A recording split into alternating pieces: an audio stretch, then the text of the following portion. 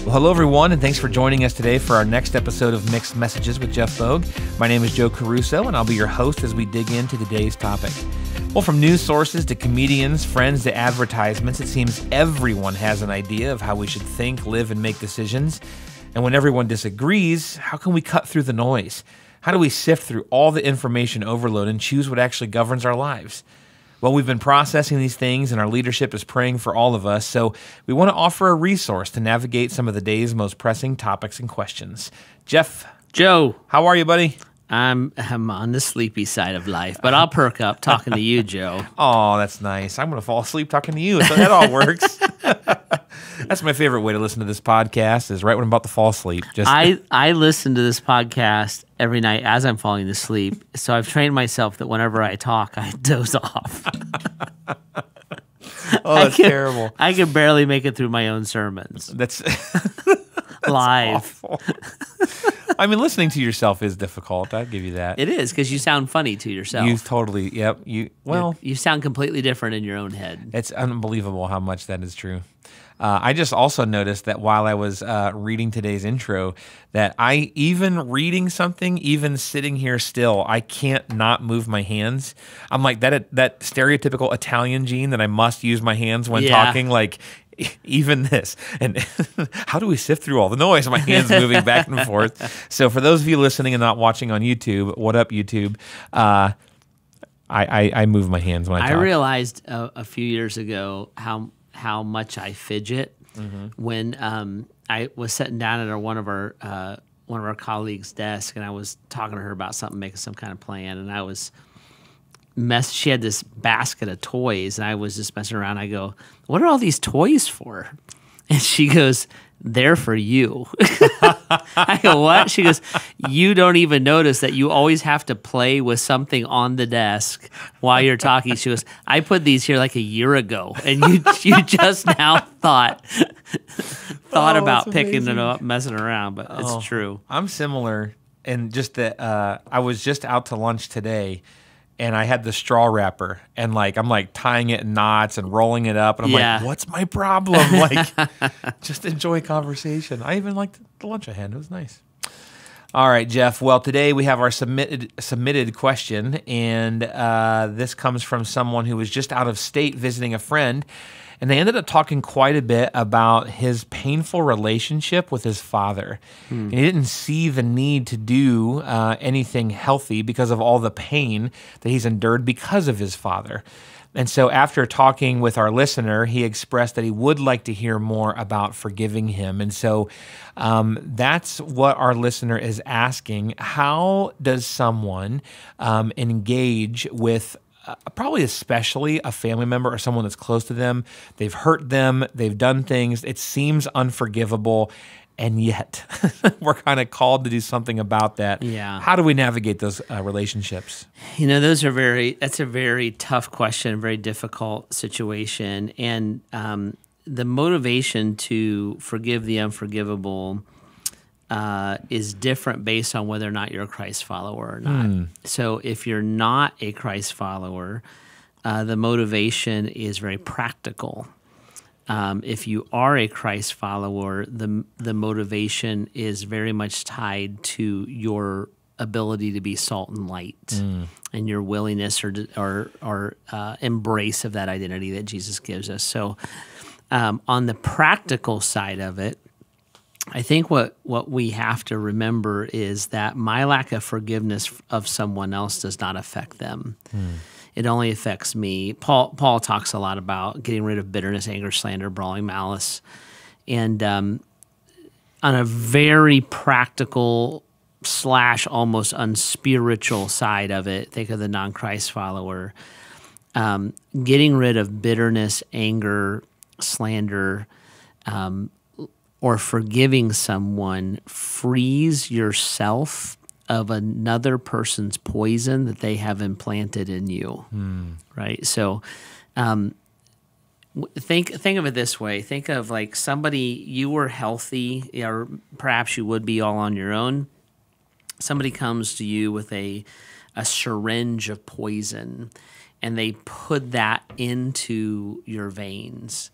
There is an antidote but you choose not to embrace the antidote. You choose to live with the side effects of the poison. And that's what a lack of forgiveness is. That's interesting. So what's remarkable about human beings is we can function in our dysfunction. Yep. So we can live a relatively normal life, because a lot of times what somebody will say is, they'll say, well, I don't really care. Anyway, I decided not to care. Or my dad, in this case, was toxic and I just cut him out of my life. Well, that's not true. That's denial. You do care on a bunch of levels. One, you care because everybody longs for a relationship with their father. So your father never saying he loves you or that he's proud of you or that he cares for you marks you. It marks you in an aggressive way, that you're angry that your father didn't give those things to you. And then it marks you in a passive way. You have no idea what those kind of communications from a father, how they would actually benefit you and actually move you forward in life. And so it does affect you. When you think about lack of forgiveness, when I don't forgive somebody, in essence, what I'm doing is I'm not dealing with my past. So you can say, well, my past is my past and it's in my past. Well, no, it's not. Your past is in your past, and your past is always in your present. And so it's affecting you. It's affecting what you think of as normal or healthy in you being a father to somebody else. So you're probably, not probably, you're certainly overcompensating or undercompensating for the wounds of your childhood.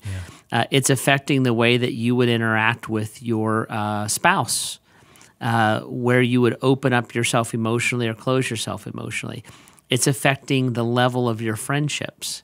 So you can say, I have all kinds of friendships. I bet you, Sushi, they're not that deep, or you're overly dependent on your friends. Yeah. Because a healthy relationship with your father and dealing with an unhealthy relationship with your father brings health into all those areas. So your past is never your past. It's always in your presence. So it's things like that you have been injected with a poison. You can live with that poison, and you can also get rid of that poison. You're just used to living with it. Yeah. Right? And getting rid of that poison can change your bitterness, anger, or it can change the depth and the health of the relationship. It's going to play out differently in all kinds of different people's lives. But an unwillingness to forgive is going to have results in your life. So on a very practical level, it's helpful. It's helpful for you. Anytime that a parent becomes more healthy, it brings health to their children. Yeah. So I'm a product of a father. My father was raised in a very dysfunctional home. My father found Christ, dealt with a lot of that dysfunction, but was in some ways dysfunctional himself. I am 10 degrees removed from that dysfunction. Yeah. So I cannot relate to the unhealth of my grandfather, my dad's dad. I can relate to my dad's health, but are places of dysfunction, but I'm healthier than he was. Mm-hmm. So my kids then are 15 degrees removed. See how it works? Yep. So it's not a passive thing. And on a very practical, non-spiritual level, it's only going to help you, it's only going to free you, and it's only going to help you be healthier to the people around you. Yeah, that's really good. I'll be honest, I hope our listeners are in the same boat. Like, my mind is like moving 1,000,000 miles per hour already in this conversation about, wow, man, there's this person and I want to help them. And, there's this person that maybe I haven't. Jeff, it's about time I forgive you for no. But Jeff, there a lot of times I don't know that everybody is always being stubborn about not forgiving, at least alone. What do you think some of the barriers are that get in people's way from even being willing to step forward and being forgiving? The biggest barrier is we can function in our dysfunction. So, if I just got glasses that my daughter-in-law picked them out. So if I look like I'm cool, it's because she's cool. They're clear, so you might not be able to see them on YouTube. That's right. Because they're that cool. So here's what's funny when you get glasses. I'm pretty sure it's a racket. But here's what's funny when you get glasses. When you start wearing glasses, you need to wear your glasses more and more. And I got glasses because I was my eyes were blurry. I was having trouble seeing things. So I got glasses. When I got glasses, I could see. And I'm like, wow, I needed glasses. But now that I have glasses, my vision is worse without glasses than it ever was without glasses before I got glasses. Yeah. Yeah. That makes so much sense. So it's this cycle. I could function in my dysfunction. And when I found clarity, I became less functional in my dysfunction. That's excellent. Yeah. That makes sense? So that is the biggest barrier, is I can see without glasses. My eyes will water, it'll get blurry. I can't see as well as I used to. I get a headache. That's what caused me to realize, like, oh, I'm dysfunctional. I put my glasses on, I'm like, whoa, I was really dysfunctional. Yeah. And now I realize how dysfunctional I was in my dysfunction. And so I think the biggest reason is, like, we've learned to live with Dad. Everybody knows he's an idiot. Everybody knows he's got a temper. I've learned to live in a dysfunctional relationship. And that's what I'm saying. Like, you can live with this poison in your system. It probably won't kill you. But when you get health, you're like, oh, that's what literally this happened to me the other day. I'm like, that's what a high definition television looks like. Right? I never thought they were that big of a deal. And I'm just like, oh, it was my eyes. That's awesome. Right? So the desire for health, the desire to be better, and this is part of where, when you cross over and think about this in terms of being a Christ follower, it's all practical, it's all kind of self-improvement. When you cross over and you're like, I want to be like Jesus. I want to have a 20/20 vision with my relationships. That's a whole nother ballgame. Yeah. See? Because when you want to be like Jesus, Jesus is our definition of health, so to say.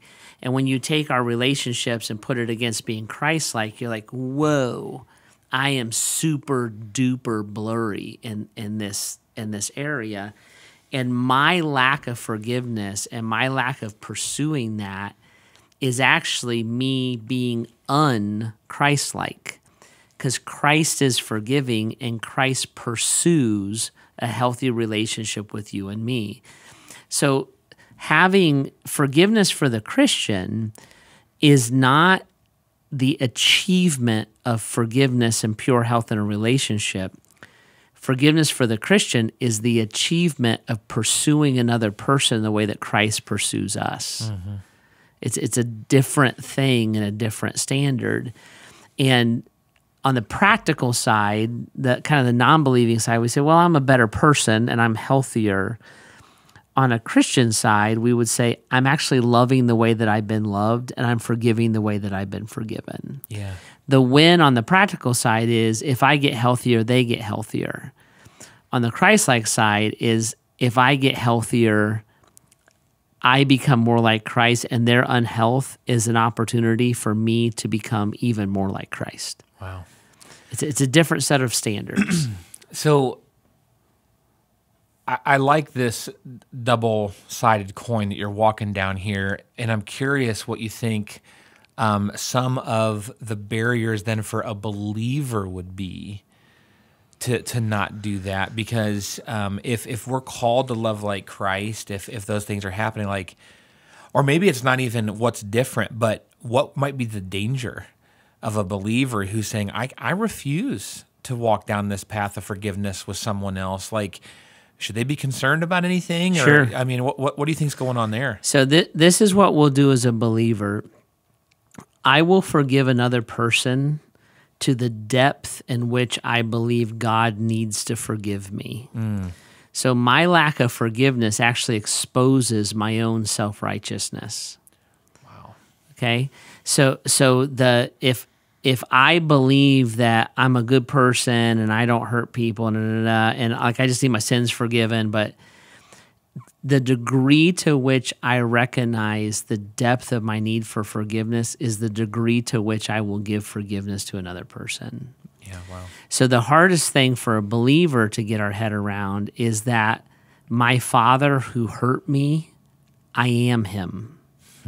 I am the same sinner. I hurt people in the same way. I abandon God. I use God. I treat God the way that my dad treated me. And Jesus, God, forgives me and pursues forgiveness in me. Therefore, for me to forgive as I have been forgiven is going to look like that in my dad's relationship, with my relationship with my dad.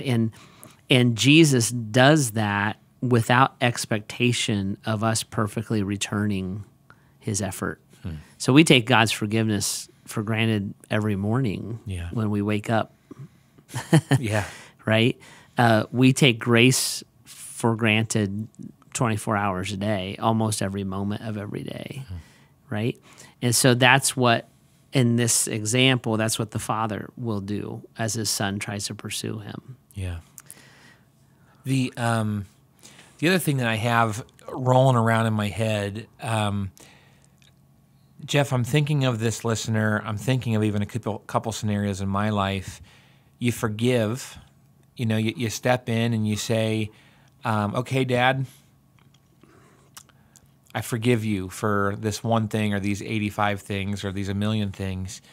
Is this a one and done thing? Like now that I've forgiven him, like it's kind of over, and now any other bitterness that I still have swirling around in my bloodstream, I just have to get over it? Or how does that play out? So forgiveness is not a moment and it's not a emotion. Forgiveness is a habitual choice. Wow. Yeah. So the way that I often say that is forgiveness is a habit. All right. So you're going to forgive the dad in this scenario. You're going to forgive him 1,000 times a day. Even if he changes, you're going to do that. I use this example in marriage a lot when there's an adultery, right? So I'll have a couple come into my office. There's been an act of adultery. My first question to them is, you want to be married or not? To the person who was sinned against. You want to stay married or not? If they say, I want to stay married, I'll say, okay, I want you to know that you have a choice. You can blow this marriage up or you can pursue it. You want to pursue it? I want to pursue it. Okay, let me tell you the reality of this. He sinned against you. You're going to have to forgive him 1,000 times a day. Even if he never sins against you again, and he is repentant as he can possibly be, because you have a memory. Yeah.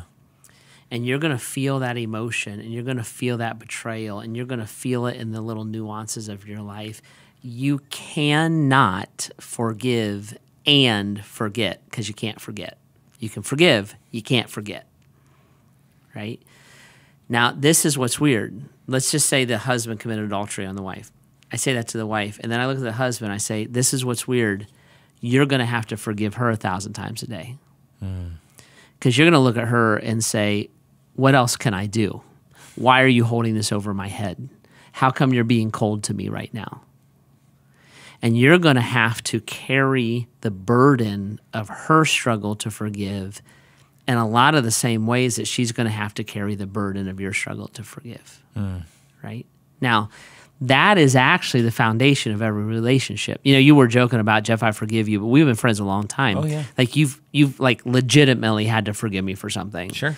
I've legitimately 99% of the time we don't even say that to each other. Right. We love each other. We're friends. Yep. We're just like, yeah, it's okay. I'm gonna carry that burden for you, right? That is the essence of relationships, because what human beings do the best and most consistently is sin against each other. It's our nature. what Christ does when he brings a super nature or the supernatural into our life is he allows us to be motivated to forgive as we have been forgiven, which is continually. Yeah. Right? And that is what allows us. Can you imagine if Jesus cut us off the first time we sinned after we asked for the forgiveness of our sin? We wouldn't get off of our knees. No, we would not. Right? From the repenting the first time. Yep. And so his forgiveness is a flow, right? It's a habit. It's a habitual choice that he has made. We call it grace. We call it mercy. We call it compassion. It's all forgiveness. It's all mixed into the same thing. That's actually how we live with each other. Yeah. It makes me think of, there's this cliche of friendship out there that and really even of some romantic relationships where, well, this person just accepts me for who I am. And what it sounds like, at least in those human-to-human relationships, based on how you just described forgiveness, what they're longing for is I want someone that's willing to carry the burden of forgiving me on a regular basis because I know I'm not perfect. I don't accept you for who you are. I choose to love you for who you are. Yeah. Right? Because who you are, I don't care how close you are, who you are eventually is going to hurt me. Yep. Because we sin against each other, right? So the covenant of marriage is, in some ways, regardless of how much you hurt me, I'm going to choose to love you, forgive you. We're going to work this through.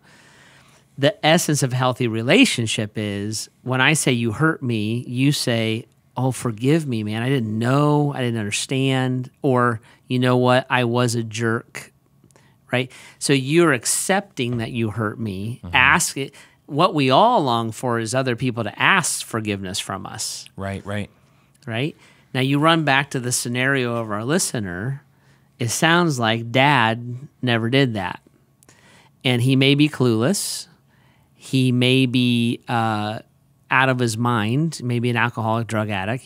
He may be unaware. Or he may not give a rip. That has nothing to do with me forgiving him. Right. See, in an ideal setting, he comes to Jesus, he knocks on his son's door, he says, I realize I caused all this pain in your life. I am so deeply grieved by that. Would you forget the healing that would bring? Oh my gosh. Because that son, this is back to the you live in that son wants to hear that from his father. He's learned to live without it. Yep. But it's what he longs for. Yeah. Right? My goodness. Those ideal situations don't play out. And that's why if this father passes away and never asks for forgiveness, that son now is going to have to live with no closure. He's going to have to forgive his dad the rest of his life. Yep. Because that void is there, and it should not have been there. His dad should have loved him, should have sacrificed for him, should have. I find one of the most helpful things for me when I find myself in that scenario is, God, give me a heart for that person that has hurt me in the same way, Jesus, that you have a heart for them. That's right. Because when my heart breaks for them, not that it always washes away and I never think about it again, like you've been saying, but it helps me forgive. It almost like it opens the door for God to empower me to have what I need to forgive him. But if I'm refusing to see their broken humanity, their issues, their darkness, or even their ignorance, then that forgiveness is willpower only, and that's why it's so hard to find sometimes. And I'm not sure. I don't think you can willpower forgiveness. Nope. I think ultimately it's a spiritual act of healing in somebody's heart, because it's rooted in the depth of which you understand your need for God's forgiveness in your life. Yep, so good. Well, I hope that our listener who asked this question, that this is somewhat healing for them, and hopefully not only gives them some practical handles to move forward, but also some spiritual footing to kind of explore more and more what God wants to do in their heart and the healing that can come from that alone. For the rest of us, forgiveness is a conversation we could probably address every day. And so I hope this was helpful for you. For all of us, if you have questions like this that you would like addressed on our podcast, you can always do that by going to bath.gracechurches.org/mixed-messages. We'd love to hear from you. We'd love to get to those things that are messing with our heads and yours alike. If you'd like to take any unique next steps in your faith, you can always reach out and let us know. And if you like what you're hearing, you can always subscribe, follow, rate, and review our podcast. We'd love more and more people to be helped by this. If you're looking for a church home, we'd love to have you join us on the weekend here in person, or you can always do so online if you're out of the area. Well, thanks so much for jumping in with us today as we continue to seek God's voice through all the mixed messages around us. See you next time.